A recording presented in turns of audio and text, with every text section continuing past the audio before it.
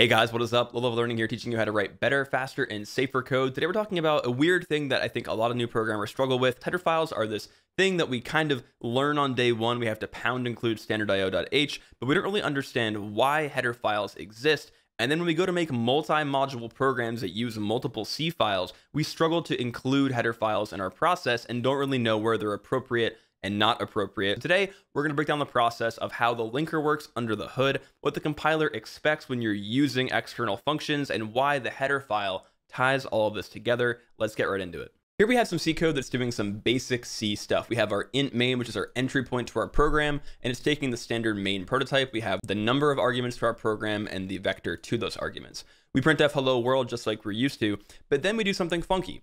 We say that an int x, a variable, is equal to low-level add, which is a function that we have not defined yet. It turns out that low-level add is actually a function that is exposed in a library that someone else, me, has written called liblowlevelmath.so. And we could go into and cat this library.c and figure out what that function does. And we also could, in theory, compile in liblibrary.c into our program statically by just including it into our build process, including this code in our code, and going from there. But maybe this library is closed source. Maybe we have to, because of other dependencies in our build process, have to just depend on the .so file. The problem with the code as written is if we try to compile this, we'll get a bunch of really nasty errors. Now, the interesting part about these errors is that one is actually a compile time error and the other is a link time error. The two of them being one, an implicit declaration of a function called low-level add, because again, in our code, we have not defined this function yet, but we are calling it. And then two, we try to link in this function at link time after it compiles, and the linker says, hey, you tried to run a function called low-level add. I trusted you knew what you were talking about because I only called the implicit declaration a warning, but I got to the linker phase and I couldn't find the symbol low-level add. Before we go any further in this video, I want to break down what the two words compile time and link time mean. I think they're kind of tossed around a lot and go over the heads of new programmers. So let's kind of break down what the compile process looks like at compile time and link time and define those two so we can understand these two errors and how it relates to the header file. When you run the traditional command to compile the program, we'll do gcc tac-o, call my program p, and we compile in p.c, right? And I'm truncating that because my handwriting is terrible. When you actually invoke gcc tac-o and do the whole command, there are two things that happen. There's what is called a compile pass, where it compiles all of your code into object files. So compiler produces objects, OBJs, and then the linker pass, or the link phase, takes all the object files. These are like an input to the link phase, and it outputs an executable file. And in some cases, it could also output a library file, but the final product of the link phase is one of these two things. Now, it's really important to understand what is happening specifically in each of these phases and what the output is and how the header file plays into that. Now, when you're writing code, let's say that this is our piece of code here, right? It's a square and it has some code in it. And let's say in that code, for example, I have a function called foo, right? And then inside of that function also I have a function that's called add, but add is not defined. So during the compile phase, right? This is not the link phase, this is at compile time. The compiler will throw that first error that says, hey, you implicitly defined the function add, but it won't throw an error yet. What's going to happen is the output of the compile phase is this object file. I like to think of them as like a spiky ball, right? So this ball is my, let's say it's my p.o, because if this came from my p.c file, now it's p.o, and the ball has this spike on it that's like an arrow. And the arrow is saying essentially, hey, by the way, guys, I still depend on the add function. So let's say now that the program also has another file called m.c, and the compile phase produces an m.o object file, and it has no dependencies, so our spiky ball analogy is just a ball by itself, right? So the compile phase will run, and it will compile all these programs independently into objects. Once it's done compiling, then the linker phase comes in. Now, the second phase, the linker phase, is to do kind of what the name implies, right? It's to link all the things together.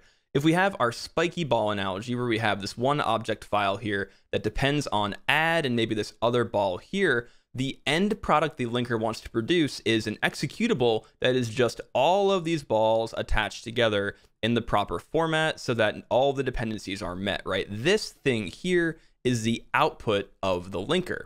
Now, the issue we ran into before where it said undefined reference to the thing is because the linker was unable to find where the dependency to low-level add was in all the object files. So we have a bunch of problems we have to solve here. Now, with our library lib-lowlevelmath.so, which again could be a closed source library, we are given an open source header file. The header file acts as two things. One, for us as the programmer, it's kind of an API that tells us how we can use the library. It has good documentation like what do the parameters do and what does it return, and the internal functionality of that could be a proprietary black box that maybe the manufacturer doesn't want us to know about or the author doesn't want us to know about, but they expose to us how do we use the function.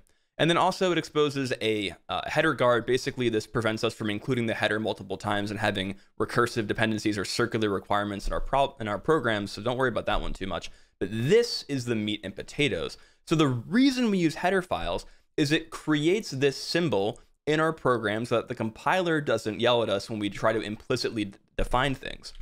And so by including our library's header file using lib/lowlevelmath.h, which is the path to the header file, and again, these quotes mean it's a local file that's in the current directory, and these carets mean that it's a global header file that exists somewhere else in a library that we installed on the system-wide. So by including that, we will get rid of one of the compiler errors. Now you see our implicit declaration went away, but we still have this low-level add error. Let's talk about what happened there. So by adding this line to line 1, we include a header file into the program, and that gives us the line that essentially says low-level add, the function is declared. But we have not defined the function yet. And again, a definition is we say how the thing works. The declaration is just saying that the thing exists. So this is a declaration and not a definition. So what we need to do finally is we have to link against the library by giving a linker flag to GCC. The linker flag is we have to do tac-l and say low-level math, and then giving a library directory of the print working directory /lib to tell it where to look for this library. And then now we have a program by typing LDG that depends on a few things. It depends on our standard Linux libraries like Linux VDSO and libc and then the loader, but then also now our program depends on lib low-level math. And then we can run our program by saying ld library path equals print working directory /lib, and then run our program, and we eventually run our code. And then we also link in at runtime the shared object, and that calls the external function that is defined in our header file. And this line of thinking applies not only to using external libraries like we just did before, but also using multi-module code that we write ourselves. For example, if I have my main function here in a piece of code called code.c, but I want to write a separate module that represents a different kind of functionality that shouldn't be in the same code as main, what I can do is I can make another C file and I can write the functionality for that module here. Here, the module being some kind of client, right? Maybe this is a structure that gets allocated when you connect from a server or something. So in client.c, we are going to also include client.h, and that .h does the exact same thing. It exposes the API to the programmer of how the client module is supposed to behave and how they use the functionality. So we define our public structures, like what the client even is. Here it's just some buffer. You could put other data in that structure. And then we declare what that function does. The function called createClient returns a client star. Okay, awesome. And then when we want to actually use createClient in our code, all we have to do is pound include client.h right there. Really simple. Now there is one tweak we have to do to our compilation process that will prevent things from breaking. Now in a perfect world, we'd be using a makefile to automate this process, but instead of doing the traditional GCC tac-o, the thing.c, we're gonna skip running the linker step automatically and only do the compilation step by using the tac-c flag.